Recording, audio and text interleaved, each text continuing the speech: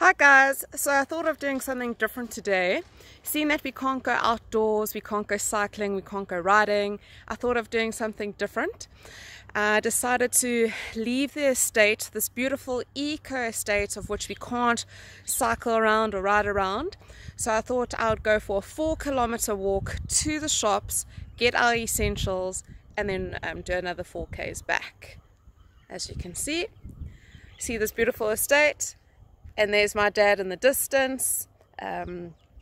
He's super excited to get out too. And yeah, we've been looking forward to our walk to the shops. Anyway, have a fantastic day in lockdown.